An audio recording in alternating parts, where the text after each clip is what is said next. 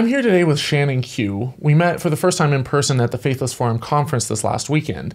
And after the conference, several people from the speakers roster decided to come down to Austin, Texas. And the reason that we're having this conversation is because Shannon and I got in a little bit of a disagreement about altruism. And I don't think so much of a disagreement as...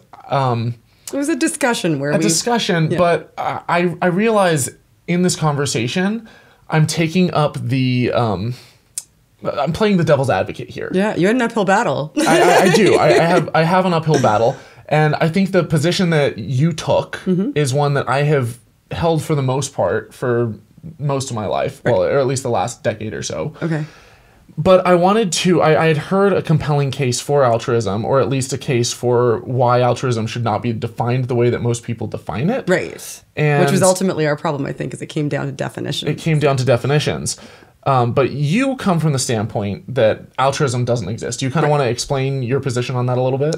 I don't think that in the sense that I don't think anything can be completely inherently selfless, because it ultimately comes down to motivations. And if it comes down to motivations, your motivations could be, to make yourself feel good in a situation, or to protect somebody that you love in a situation.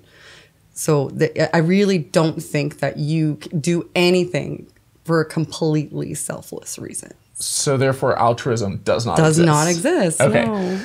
And the position that I was taking up was that you could argue from that position that pure psychological altruism doesn't exist. Right, which is, I think, where I was. So in terms of, if let's say that I'm in the military and I'm an atheist, I don't believe in God, but I see a grenade fall into the trenches and I dive on that grenade to save my, brothers in arms. Right.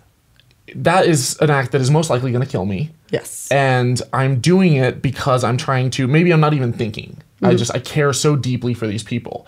But in the back of my mind, maybe there is this emotional thing that's kind of been built up in me to, be patriotic, to serve my country. I'm trying to save the lives of the people around me who I care about. And if I didn't do it, then there's, the psychological cost that would be paid. Right, which was my overreaching point. That would cause me to, for the rest of my life, feel guilt and shame over letting everyone else die, over being a coward. And so I would rather die than face that. Right, exactly. Okay. So where I think that my disagreement came in, or more... just to play the devil's advocate here, the compelling case that I find for altruism is if altruism is a purely selfless act, then you could look at an act like that and say that you're doing something that is not in your own well-being or in the interest of your own well-being, because it is something that when you do that action, you cease to be altogether. So it's for you, it's a complete zero-sum game. And you're sacrificing your life to save other people. Right. And so if you're looking at an action like that, even if the psychological underpinnings are for your own best interest, or so you think, it really isn't. But then what else is there, though? It's more of a psychological bug than a feature. Right, but that still means that when you entered into the act, your motivations weren't necessarily altruistic. Like, for example, we brought up if you were saving a child, which is essentially the same scenario as the soldier scenario. Yeah. But if you were saving the life of your child, you're preserving your genetics to carry forward, and you're also, like I mentioned, you're saving yourself from future suffering. If you knew you had the choice to save somebody or save your child, and you made the choice not to save yourself instead, like if you do that mental calculus in your head, like in the moment, in an instant, you're choosing to save yourself future suffering by ending all of the suffering and acting as a hero in that situation. So if you're defining altruism as having consequences, then sure, maybe. But if you're defining altruism as entering into an act that causes suffering to you and you glean no benefit and have just the motivations of saving somebody else with absolutely nothing for you, then it's really difficult to even define, because your mental state going into it dictates that, likely you are doing it to avoid future suffering. Yeah.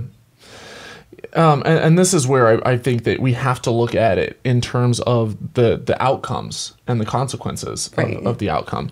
Because you can look at society as a whole and say, hey, if I want to save, say my nephew, my niece, my sister, and my kid. Right. Okay. Purely from a genetic standpoint, I share, what is it, a quarter of my genes with my nephew, quarter with my niece, half with my sister, and like half with my kids. Right. Right. As a result of that, I'm, passing on more of my genes than if I let all of them die and I just survived myself. Right. And so you could say that because, and this comes down to, if you've read The Selfish Gene by Richard Dawkins, this idea that evolution doesn't take place at the individual level, it takes place at the gene level. Right. So these genes, they're going to propagate. And so that selfless act that I'm doing finds its way into a population and is able to propagate itself to cause, people in a society to engage in those types of altruistic acts or seemingly altruistic acts. And so, but it's in the best interest of the gene. So altruism is carried forth through genetics. Now, that's strictly speaking is for the benefit sacrificial of kin. behavior is carried forth. The sacrificial behavior is carried forth to save your kin. Yeah. And as a result of that, you have kind of ingrained in you this idea that that's the noble thing to do, or at least it's programmed by our genetics.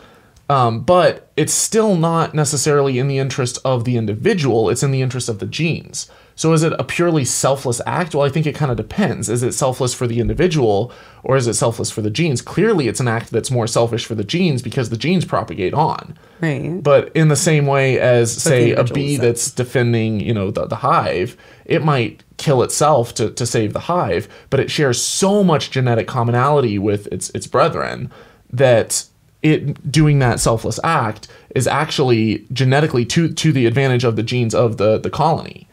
And so it kind of breaks down to like, are you looking at something in terms of it's completely selfless at the genetic level, at the individual level, at purely the psychological level? I'm looking at the psychological level. Because, define altruism for me really quick. Just define altruism for me from your perspective right now. Well, from my perspective, this is where I think that there needs to be a definitional shift. Because when I look up, the definition of altruism, it's so narrow. Right. It says, it can't be in the best interest of, your country, like out of patriotic duty. It can't be in the best interest of your kin or those around you or your friends. Right. It can't be something that's, because you're doing it selfishly to protect the ones you love. Right. But I'm like, well, that kind of defeats the entire purpose of, what are you left with? Right. If there is there's always reasons. There's psychological underpinnings behind why we do things. But if you're just like, it just has to be something that you're doing just to your own detriment, I think that's the definition of insanity. It's like, you know what? It makes someone else feel good to just like, slice my wrist open. So I'm just going to kind of do it and just kind of sit back and smile. It's like, well, that's harming yourself. It's not that the cost benefit ratio but is then we're not. back to motivations again, though, I think there. And it's easy to look at the extremes, like when you're going to die. But if you engage in that act and you're attempting to protect those people and prevent yourself future suffering, right? Because you don't want to live with the fact that you could have made that choice and chose incorrectly. Yes. So that enters into your motivation. So that's you thinking of your future self, your potential future self in that scenario. What if you don't die? Isn't that a like a cognitive bias, like a delusion in a way? Because it's not a delusion. Because we do this all the time. Like I'm sure you've read Kahneman's book, Thinking Fast and Slow. Yeah, that's a really So this notion that we make these split-second decisions with kind of the reptilian brain, and we don't necessarily stop and think rationally and process through and think through all the actual rational outcomes. So we wind up making all of these cognitive errors that are not in our own best interest necessarily, or that just don't make sense, logical sense.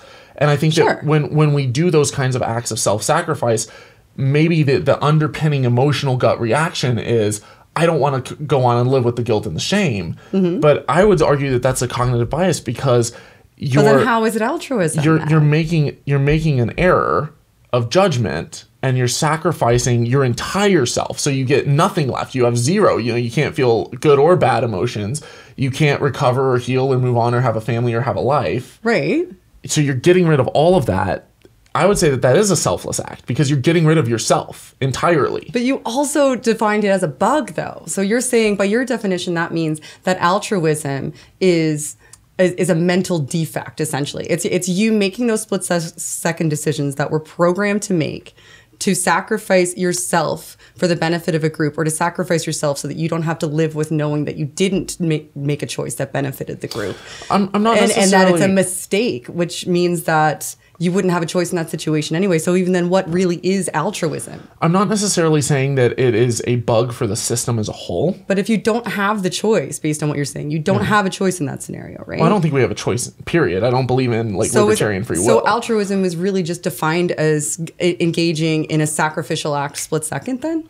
I don't think it has to be split second. What I'm saying is that I don't think it's a bug necessarily for the group as a whole or for the genes as a whole. But on the individual level. But on the individual level, you can do things where, maybe in the back of your head, you're reacting emotionally and thinking, hey, I don't want to live in a world where, I face the guilt and the shame daily. But you don't know that that's necessarily going to be the case long term. Like, you could recover and heal and move forward. Maybe you do something to save a loved one. Maybe they weren't going to die anyways, and you just reacted quickly and you wound up dying. Maybe they died and they, would have otherwise been extremely abusive and horrible and horrific. Right. And what if you live and you glean a bunch of benefit? What if you save them, live, and glean a bunch of benefit? Are you altruistic in that scenario? Like, what if you engage in something that should be self-sacrificial, but you survive and ultimately benefit long run about the same action? Like, you engage in an action that could either equally kill you or you could survive. Then it does come down to... It's consequential. It does come down to consequential versus psychological. And in that case, consequentially, it's not altruistic. Right. But you don't know that going in. That's future projection. It? Well, it's a future projection, though. You don't know that going in. Your likelihood when you enter into that scenario, let's say you do the mental math and you say it's 60-40, right? Yeah. 60% I'm going to die, 40% I'm going to live. The 40% I'm going to live, I'm going to end up on the other end of that, knowing A, that I made the choice to save these people, B, gleaning the benefit of being like of heroic behavior. You glean a social benefit from that. So you come out the other end, let's say you survive. If you had died, you would have called it altruistic. But if you don't die, that exact same action, that was a 60-40 or even a 50-50 chance, is no longer altruism by your definition. What if you didn't know it was 60-40 and you thought it was 100% chance you're going to die and you did it anyways, and then you came out the other side and it turned out okay for you? Well, it's still the same holds true, I think. Okay. Like this, in the same scenario, is it altruism by your definition if there's no personal consequence? If there's no personal consequence? If you engage in a behavior and you think there's 100% chance there's going to be personal consequence, but ultimately there's not, there's actually personal benefit. Is it altruism because you were motivated to do it, thinking that there was personal consequence? I would say that if you went into only it fully, because there's consequence. If you went into it fully expecting there to be consequences and you went in to face the consequences and you did it anyways for the benefit of others, then I would say you did it from a position of expectation of consequential altruism. Right. So you went into it thinking there's going to be consequences. Lucky for you, there's not any consequences. But it was still done from an altruistic perspective or from an altruistic position. But then we're back into motivations. I think that motivations based off of expected consequences. So it's altruism by your definition if you have a higher expectancy that there's going to be severe detrimental consequences to you. And you do it anyway. Yeah. Now, is it purely altruistic psychologically? No. And I think that's where... That's where we get caught up. And that's where I think that we agree. And I think that's where most people in this, looking at this from the outside, would say there's no altruistic behavior ever. Yeah. Is from that psychological position of purely psychologically, we're driven by our emotions. We're driven by our wants and our needs. And so we act in selfish behaviors for our own best interest. Or group best interest, which is the best interest of potentially our genes, or at least if we're acting for a group that's not our kin, it's, whatever percent of the human population that we... like for example, if I... Social groups matter a lot to people too. Well, and you could argue too that, like, let's say that I come over and I help you move, okay? Then I realize that I'm investing in a certain amount of social capital. Yeah. And I'm investing in a friendship, and maybe down the road I have a flat tire and you help me out. or I have something that happens to me and you come help me out. Right. Then there's this amount of kind of investment, and some people are going to be just takers, and those people tend to fare worse long term because people realize you start to kind of distance yourself from those that take advantage of you. Some people are matchers. If I'm a giver and I'm always giving of myself to other people without expecting a handout in return, there's a great book on this called Give and Take, which looks at kind of the positive long-term consequences of being a giver versus taker versus matcher.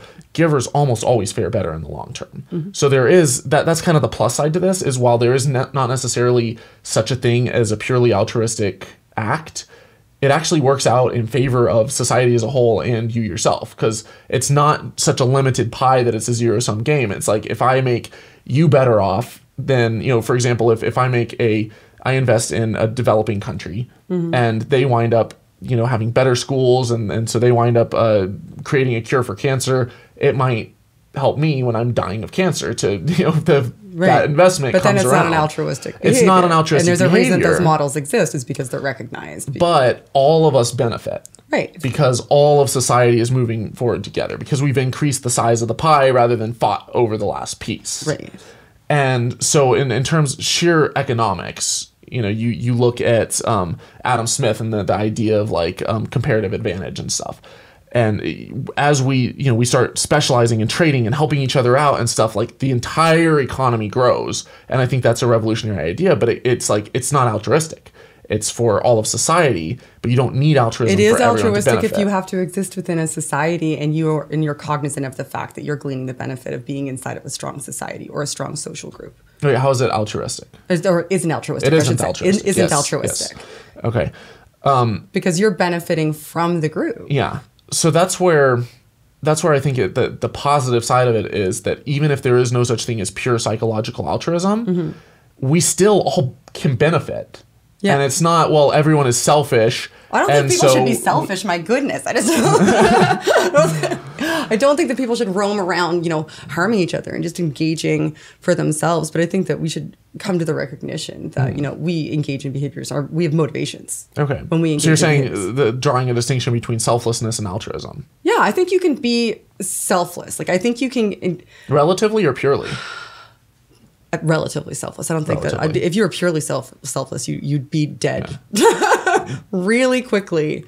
Really quickly. I just think that when you're looking at it from kind of an eagle eye view. Yeah. Yes, I am getting let's say I'm Shannon, maybe I'm busy and I've got all this stuff I have to do, but you're hurting and you're crying or something. I'm like, Shannon, it's okay. I give you a hug and kind of cheer you up. That's all I do. Let's say that I do that. I'm investing my time in a way that it may not benefit me at the moment, but it's I'm being kind to you. And, I might feel better about myself. I might come away going I really helped a friend out. And I get, a rush of oxytocin or dopamine or whatever. Yeah. And chemically speaking, I am getting a reward, and we all do this. And you get a relationship reward too, because you're building trust with somebody. Social capital. Exactly. Yes. And so from that standpoint, it's yes, it is not a purely altruistic, selfless act. But from the outside, that's not how we operate in society when we reward people for, Nobel Peace Prizes for going out of their way to try to make the world a better place. When we look at people who are elevated in society. We give out Nobel Peace Prizes for people that try. So that's a goal. It's an incentive to make society better so that we all prosper, because we know that those incentives are selfish incentives for the individuals to do selfless acts. So where's the altruism? But that's why I think if there's no such thing as altruism, what's the point of even having that definition? It becomes useless. It becomes kind of meaningless. I don't disagree with you. I think that altruism should be viewed more, and there should be a redefinition of altruism in terms of consequentially a purely selfless act. That I would agree with you, because if you throw it into the realm of consequentialism, then I would agree with you. Because otherwise it loses all meaning. Because it's just whether or not you enter into a behavior thinking that it's going to have a more detrimental effect to you than a positive effect to you in that moment, in that situation. Because otherwise you're looking at motivations, and there's always going to be a psychological motivation for doing something. Always going to be a reason that you choose to enter into that, and you're not. Our self-preservation wiring is really, really strong. So we don't, even in a knee-jerk fashion, just jump in to protect people unless at our own detriment, unless there's a reason that motivates us. Yeah.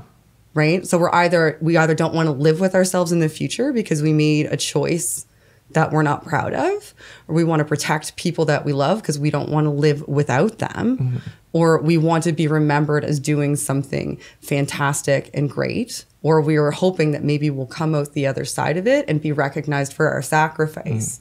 We don't just say, well, I'll just do this because I'll just flat out sacrifice myself for no reason whatsoever. Like there's always a motivation. You're more likely to jump in front of a train for your mother, your father, your son, your daughter, your friend than you are if you're in a crowd of people and there's a stranger there.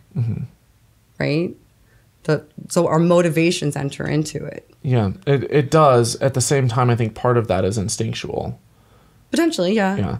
And it varies person to person. Not everybody's even going to do it necessarily for somebody that they love. Some people have a really strong self-preservation. And I want to run this idea past you real quick. What about bees? So like what about bees? Bees don't necessarily have the same. Like bees exist as a collective.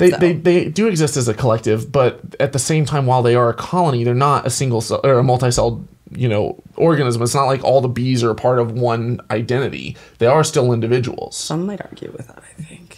Like you can still have a bee that on the one hand once it's out of the hive, they can't live outside of the hive. Can't function. No, but it's a collective. But at the same time, if a bee is like, it's not doing it necessarily. Like if a bee sacrifices itself and stings an intruder and it dies instantly on the spot, it doesn't have the psychological rewards and punishments necessarily that we do. Right. It doesn't think about it and have the strong social shame of a society that's going to be like, how dare you have done But we're otherwise. not bees, and we don't exist in a collective. We're not bees, but I'm looking purely from does altruism exist in nature? Oh, so in position. Potentially, but they're programmed to do that because they're part of a collective. Yeah, absolutely. Okay. It's instinctual because otherwise, if they allow that threat to penetrate the hive, everybody dies, including them and future generations. So it's programmed into them. In which case, though, the selfishness then extrapolates onto the genes rather than the individual. Yeah, and I think we agree there too. So then it's just unwrapping a cortex around that. Then at the just wrapping it in cortex. At the individual level, though, right? You could argue that the bee is being altruistic in a way. Well, yeah. Well, the bees don't have any form of cognition that's that's detectable, at least. So we can't look at a bee and assess their motivations because, for all we know, they don't even have the ability to have motivations as we understand them. Yeah, they're purely reactionary. Right. So if we're mapping us onto bees, we would need to not have prefrontal cortexes. But our behaviors, I mean, you're a psychologist. Like oftentimes, like we, react. Well, we react kind of instinctually, emotionally, and then we do this post hoc rationalization of it. Yes. And so if that almost strikes me as more of an instinctual reaction and behavior. But you can teach yourself behaviorally to not. Like you can that they do it with soldiers. Yes. You can teach yourself to suppress those reactions, or you can not even teach yourself. You can have life experiences that naturally, behaviorally or cognitively suppress or increase or those likelihoods. Exactly. Yeah. Which is why you need to take into account psychological motivations. Is there a chance that you're going to engage in a completely altruistic behavior, knee-jerk, genetic, cerebellum reaction? Maybe.